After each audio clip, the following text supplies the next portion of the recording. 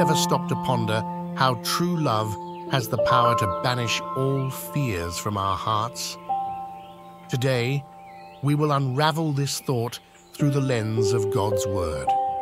First, let's join our hearts in giving praise and thanks to our Heavenly Father.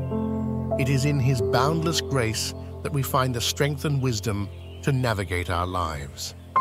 Our scripture today comes from 1 John chapter 4, verse 18, which states, "There is no fear in love, but perfect love casts out fear, because fear involves torment. But he who fears has not been made perfect in love." In this passage, John, the apostle of love, speaks to us about the transformative power of divine love. This isn't about human affection. It's about the love that flows from God, a love that is selfless, sacrificial, and unconditional. This divine love was exemplified in Jesus Christ and His ultimate sacrifice. John contrasts love with fear, not the reverential fear of God, but the fear associated with judgment and condemnation.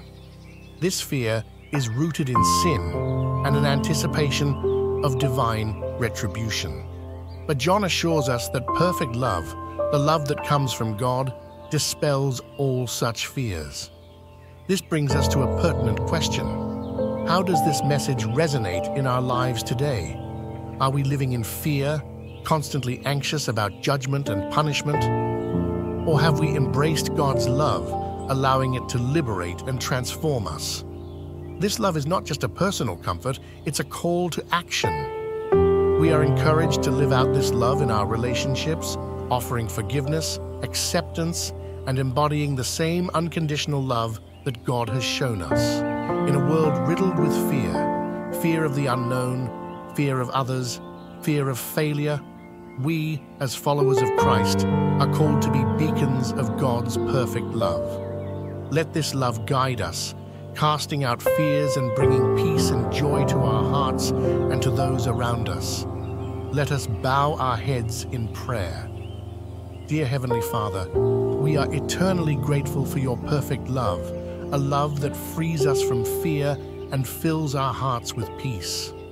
Guide us to not only bask in your love, but also to share it with the world around us. In the precious name of Jesus, we pray, Amen. May the peace and love of our Lord Jesus Christ be with you always. Until we meet again, may you walk in His grace and love. God bless you all.